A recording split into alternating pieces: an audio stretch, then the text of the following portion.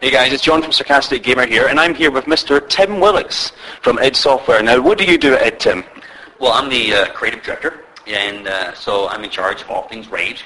But, luckily for me, I have some really talented people that work with me. So it's like herding cats. I try to keep everyone moving in the same direction. I do a little cheerleading. Pom-poms. Luckily for me, I have lots of talented people, and I also try to keep the team structured very flat. So a lot of the guys have lots of input into the game. It's a very collaborative process that we go through at id, and I think that actually makes for a better id product. Yeah, right. So talk us through a bit of Rage. I mean, it's the first original IP that it has come up with in about 10 years. When did you just sort of think the time is right, we need to start coming up with something new, or did it just sort of come about? After we finished June 3, we worked on Quake 4, and QET was Splash Damage, and John was working on new technology. And we thought, brand new technology, it's a lot different than what we did in the past. Let's do a new IP. One of the things one of the biggest problems that we've had is we do have so many IPs that it's hard to actually take advantage of all of them, which is one of the reasons that we joined the Bethesda ZeniMax family, which allowed us to bring our IPs back in-house, and we can build second teams and things. So you'll see games coming out of id much faster in the future. But Rage, brand new technology, brand new game. We're real excited about it. At its core, it's first-person shooter. So if you're familiar with id Software games, we won't stray far from what we do really well. But we've added things on top of it to improve the experience. It's not just a run-and-gun game. So what sort of new stuff are you bringing to Rage then? I mean, we saw in the presentation yesterday you had enemies dynamically jumping over balconies and vaulting over things. Is that 100% dynamic? Can you put something in the game and say an enemy can pick this up as something they can jump over or slide under or whatever?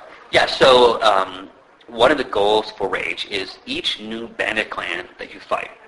We have mutants, bandits, and the authority. Each bandit clan has their own unique fighting style.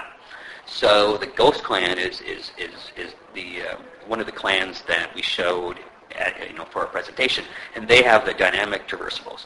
So the level designer builds the level, and they need to make sure that handrails and jump heights, all fit into a group of heights. And it's really cool. These guys can come from anywhere. So when you play it, based on what you do, they'll be coming above you, from below you, around. But what's neat, though, is they're the only ones that do that. Mm-hmm. And, we could put it on, the Wasted Clan, but we decided to make those guys, rougher, charge right at you and stuff. So it's all balanced and giving variety to the gameplay. So it's not just the same experience over and over again. There's not really been a lot of, I've not seen a lot in the way of story details. I mean, I've heard about the clans and the authority and how the whole world's destroyed after this big meteorite pounds there. Is there a big overarching storyline you've got lined up that you've just not released a lot of details about yet? Yeah, I mean, we, because we have a limited time with our presentations, and there's a lot of things in Rage that we want to show people, the vehicle combat, and we've actually removed the racing from the demo just to kind of streamline it. And we kind of just briefly go over the story. We don't want to give too much away, but one thing that some people have caught on to is that you as the player, you're buried in these small arcs, and you are injected with these things called nanotrites. And nanotrites, it's part of your health regen system, it's part of the HUD system, and the nanotrites actually are kind of like the glue that ties the story together as you move forward. You'll uncover where the mutants came from, the mystery of that, and what the authority was doing, and the juxtaposition between this high-tech technology that's embedded inside you and the world that's recycled and destroyed and very post-apocalyptic. How that fits together is kind of the arc of the story. So it kind of sounds like it's going to start out as something that's a bunch of smaller subplots. The town that you showed, Wellspring, and its poison water supply, and that was to start something very small, but in the end it could evolve into something kind of pawn in a much bigger story kind of thing. Yes. When you come back from that mission,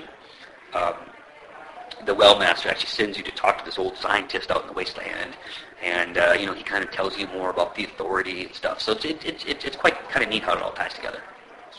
I think about that wraps it up. I mean, when is Rage out then? So Rage will be available in September 2011.